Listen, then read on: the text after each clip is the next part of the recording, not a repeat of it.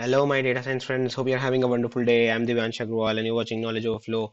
First of all, a very happy New Year to all of you guys, and I hope you really enjoyed your New Year celebration. And second of all, I'd like to apologize for a bit of a delay with this video because I have not been well for the past few days, and you also could guess by my voice by now. But here I am. I'm trying my best to get most of the courses to you guys, even with this voice. So, in this video, we will be talking about another data science course that is coming your way from the University of Amsterdam, which is situated in Netherlands. So, we are moving into the EU region once again after Germany.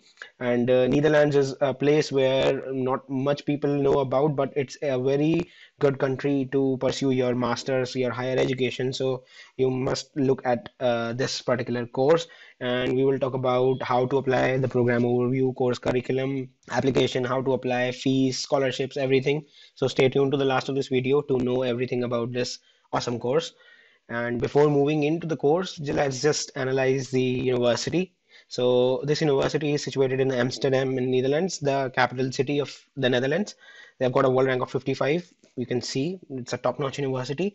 Status is public and research output is very high. Student to faculty ratio is again very good, 11 is to 1. Scholarships are there. I'll be talking about it in a while. International students are already close to 8,000 and the campus size is extra large. If we talk about the world ranking by subject, this course is offered by the computer science department, and they have got a world rank of 40, which is even better. So you can see what a top-notch university it is, and the competition is much lesser as compared to other countries like US, UK, Canada, Germany, Australia. Netherlands is a country where people don't know much about, and the graduate employability ranking is 141 to 150 rank band. So you can definitely shortlist this course. Now, if we just talk about the course, so this course goes by the name of Masters of Information Studies with Data Science track. So this is the main landing page of this course.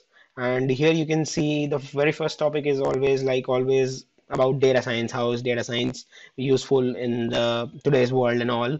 And then if we move on, you can see they will teach you about working in different domains like healthcare, media and communication, smart city as well.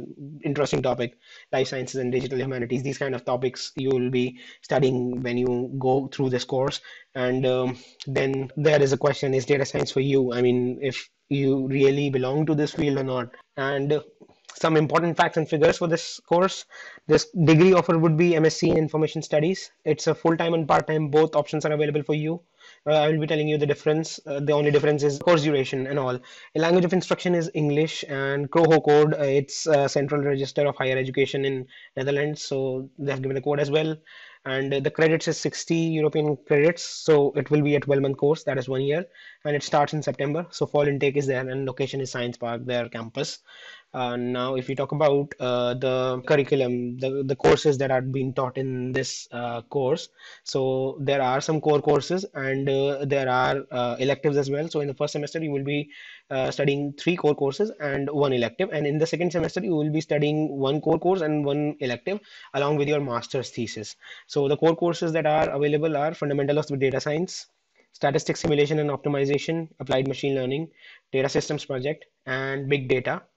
And for electives, we will be just looking into it on a different website. Master's thesis is all about you will be pursuing a research project and you will be supervised by a professor there. It's not necessary for you to find a supervisor because they haven't asked you to do so. But if you have someone in mind, you can just let the university know that I have some professor in mind who will be readily available for supervising my research. And this is the program for the full-time thing. So in the semester one, you will be studying these three courses, core courses, and there is an elective, and then a data systems project that you will be doing. It could be considered as a minor project. And in semester two, you will be studying two subjects. One is a core big data, and another one is an elective. And then again, the master's thesis, as I told. And as far as part-time study is concerned, the course goes exactly the same, but instead of completing it in 1 year, you will be completing it in 2 years. And here is the breakup. So two courses, core courses, as was in the case of first semester, and a project, minor project in the very first semester, and then big data, elective ones, and there is a preparation master's thesis, maybe some background on how you will be doing your master's thesis. That is something I don't know much about, but once you get in, you will be much more knowledgeable about this thing. And in year two, again, you will be studying two subjects and then a master's thesis. Also, they have suggested you to bring your own device, and there are some specifications that you have to follow, not compulsorily, but they have suggested that these are the specifications that you need to have. We will be talking about it, but before that, let's just explore the elective courses. So these are the elective courses, the restricted choice ones. So for semester one, there are some elective courses like applied forecasting in complex systems, dynamics in business and IT, knowledge engineering, modeling systems dynamics, and social web. These are the subjects available for you to take up in semester one. And for semester two, there are some other subjects: casual data science, data sensors and complex services, data-driven business innovation and entrepreneurship, information retrieval one, perspectives on information and society, and policy making and rule governance. Whatever subject you like, you can go and choose it. As for the device compatibility, so you will need to have 4 GB of RAM or more, of course, HDD or SSD of 128 or 256 GB for a dual boot, of course, and SSD is of course recommended for faster performance, and Wi-Fi adapter that supports 3.0, and 11-inch screen at least should be there, and a screen resolution 1366 by 768, and that is a standard, but 1920 by 1080 is recommended. Of course, these are the screen resolution that you find in most of these laptops these days, so you don't have to worry much. And you get the Microsoft Office license free once you get into this university in this course. And if you just misplace your laptop and you're broken, you have given it for repair and something like that, once you get in, they have a facility for you to, temporary rent laptops from the library. And if you talk about the applications, so for the international students, the deadline is 31st of January, and you need to complete all your documentations and all of these things before 31st of January, so you can go apply now. The applications are still open. Let's just jump into the application process, how the application process looks like. And if in any case you need to go to the international teams, these are the two point of contact you can go. There is a form that you can fill in. They will reach out to you, and you can also email to them. I'll pass both of these link into the video description. And for the application process, you will need to first of all check the deadlines. You have already checked it, so it's 31st January in your case. And for the entry requirements, what you need to have is your prior education. So you need to have a bachelor's degree in one of the related fields. There are some fields that are given here: AI, business studies, communication studies, computer science, information studies, media studies, and psychology. So these are the studies that they find compatible with this particular course, and they haven't written how many years of courses they need, so even 3-year degree people could apply here as well, so this is a good news. As far as GPA is concerned, you need to have a 3.0 in American system, 2.1 in the British system, or a C grade according to the ECTS system.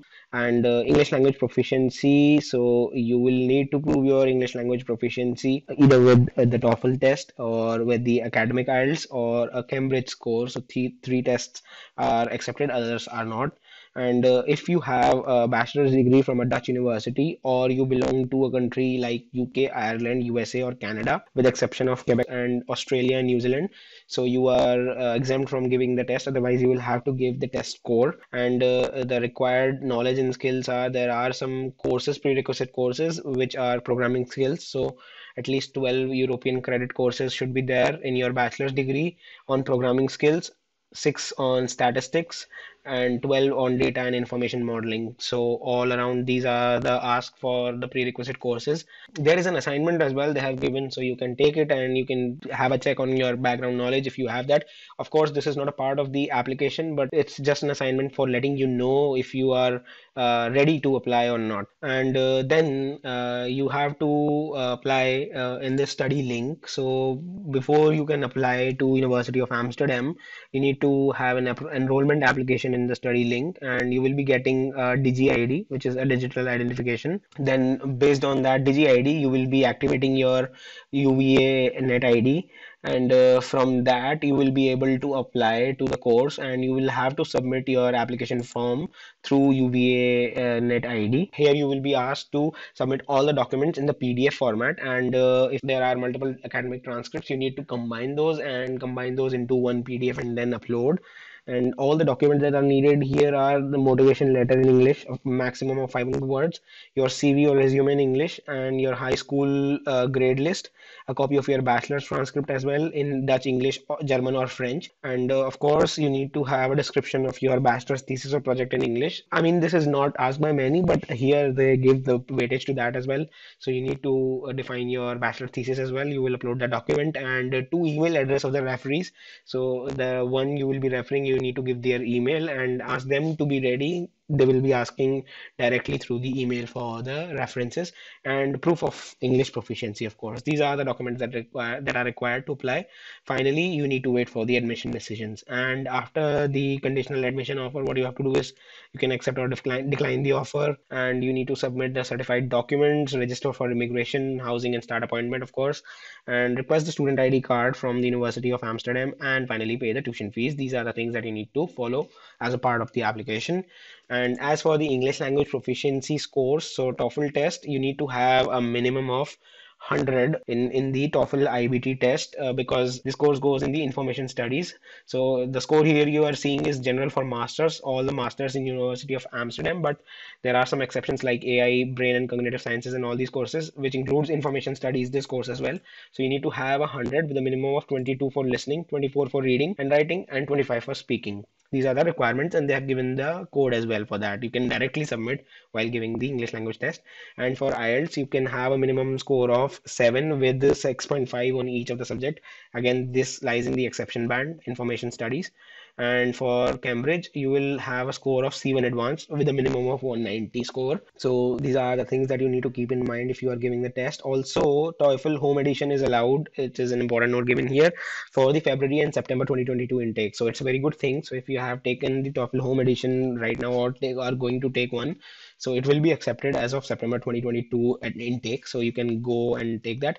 And IELTS, of course, IELTS should be academic, and these should not be older than 2 years. So if you have given TOEFL or IELTS test more than 2 years ago, so you need to reappear and then submit. So that was all about all the application requirements and how to apply and all these. Now talk about the fees. So the fees for this particular course, it's an interactive one. You will be entering your course name. I entered it all so as to save some time, and I want to follow a regular program. This is a regular program. So here are the details on all of the fees, but it includes for both the EU students and for international students. Let's just look into what is it for the international students. So here they ask for the nationality. We are none of the above. And the residence permit is for us, no residence permit allowed. And this finally gives you the rate. So 22,880 euros are the tuition fees for you guys. And apart from that, there is a statutory tuition fees of 2209 for the full-time courses, and this is a 1 year course. And if we total it all, it would a round of to 25,089 euros, and if converted into Indian rupees, it would correspond to 21 lakh 7,000 rupees as of the current rate. This was about the total fees here.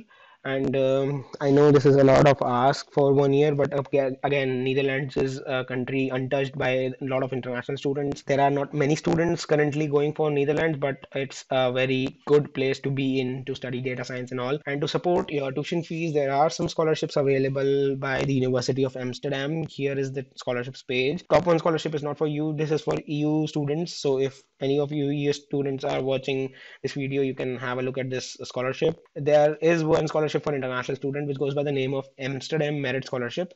It is specifically for outside of European Economic Area students, so international students basically, and the amount would be equal to the tuition fee. So you can see amount is equal to tuition fee. So once you get the scholarship, you will be getting 100% of it, and deadline is 15th of January. You need to apply separately. There is the link for that. I will just pass this link as well into the video description. There are some non-UVA scholarships. UVA means University One Amsterdam, which is Dutch for University of Amsterdam. Here is the non-UVA scholarships. There are some scholarships that like ASML scholarship. So if you have completed a Bachelor of Science from any of the ASML partners university, you can go apply for it. But more interestingly, there is a scholarship for specifically for women. So Women Tech Maker Scholars Program. In this, if you are going for a bachelor's, master's, or PhD degree in computer science or a closely related technical field. So this is information study, which is really, really closely related to computer science. So you will be eligible for that. You can have a look on this page, this website, and the recipients will receive 7,000 euro of scholarship as a part of this scholarship program. And then there is a Google Europe scholarship for students with disabilities. So if you are differently able person and going to apply for bachelor, master's, or PhD within computer science or a closely related technical field, again, you will be eligible for this. And the deadline is 6th of December 2018. I don't know why this is 2018. They haven't updated it yet, but you can have a look at this website. And you too will be receiving 7,000 euros in scholarship. And then again, if you can't still find any of the scholarships here, you can find the scholarships in here, Grant Finder Scholarships portal, and I will pass this link into the video description as well. So this was all about this beautiful course. I hope you like this course and I hope you like this video. You'll go apply for it and let me know if you are going to apply for it. And if you like the video, please subscribe to the channel and share this video and the channel with your friends who are looking out for data science courses. I have worked upon a lot of master's courses for you guys in data science. I'll keep coming up with different data science courses, and in near future, I'm hoping to expand it to more generic computer science courses as well, and more niche courses like cybersecurity and some other specialization courses in computer science. So stay tuned to the channel and please share this channel and video with your friends who are looking out for masters courses throughout the world. Until next video, au revoir.